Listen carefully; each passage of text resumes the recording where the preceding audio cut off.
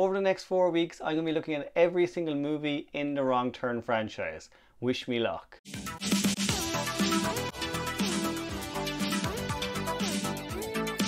Hey there guys, and welcome back to the channel. So unfortunately we are still waiting on the release of the reboot of Wrong Turn. We are in lockdown number 3 here in Ireland, so we have to wait till the end of February till the movie comes out on VOD. So with that guys, I wanted to look back at the original Wrong Turn and the entire series in general.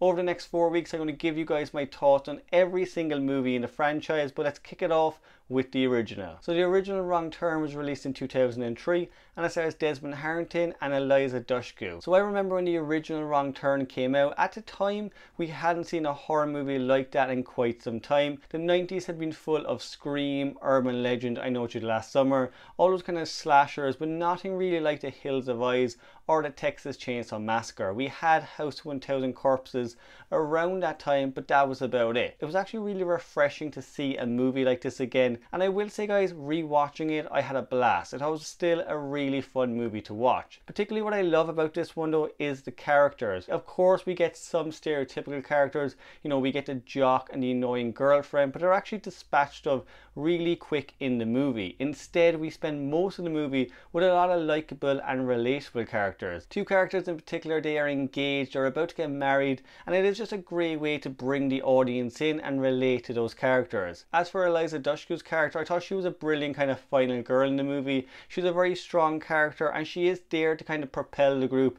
and keep them moving forward. Desmond Harrington has a very similar role. He's kind of the male lead in the movie. He's there kind of as a leader to again keep the group moving and keep them surviving. Overall though, all 4 main characters I enjoyed in the movie. And what I liked is you do relate to them. You really root for them throughout the entire movie. As for the villains, the kind of mountain men or the cannibals in this one, I enjoy them for the most part. Yes, they're not the most original. They are quite cliched at times, but still there was something likable about all 3 of them.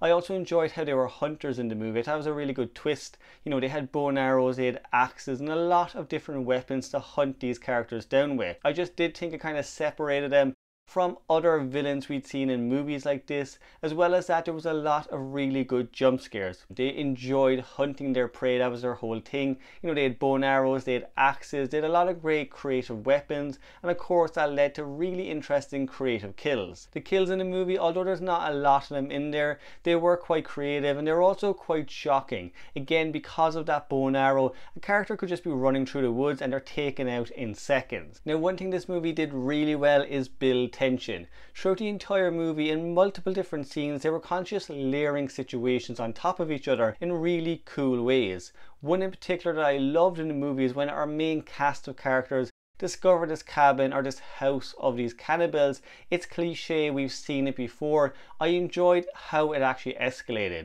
These characters discover this situation they find themselves in. There's bodies in this house, there's really strange things happening, and they know they have to get the hell out of there. Once they decide that, of course our cannibals come home and they have to hide and wait for their opportunity to leave the house. I really enjoyed it. I thought just how they built that, even when they were trying to escape, it's pretty much a silent scene as they're trying to get out of this house. When the cannibals discover them, there's a chase scene that ensues right afterwards. So again, they just constantly built and built and built layers of tension before bringing it all together in a climactic chase scene. That happens kind of throughout the entire movie. There's one as well in a watchtower that's just as exciting. As for the look and feel of the movie, it did definitely bring me back to 80s horror. It definitely had that feel to it, but with a modern twist. It was updated of course for modern audiences and it worked extremely well. I do remember when this one got released, it didn't do too well at the time. People enjoyed it, but they did kind of say there was something missing. I know the Texas Chainsaw Massacre remake came out I think about 6 months later and definitely did a better job, but overall it's still a really fun watch. As for the negatives of this movie, that's probably it. It's a cliched movie that's not very original, but at the same time you know what you're getting when you go into this one. Overall there's a lot of really great action sequences, there's some really interesting and fun kills, and the characters, as I said, are very relatable. But guys, what did you think of the original Wrong Turn? Are you a fan of the movie? And if you are you excited about the reboot? Make sure guys you let me know in the comments down below. Remember guys, you can of course subscribe to the channel, you can pop on your notification bell so you don't miss any movies I review in the series. Now if you do want to see more videos like this one, make sure guys you click the link on the right and I will see you in the next one.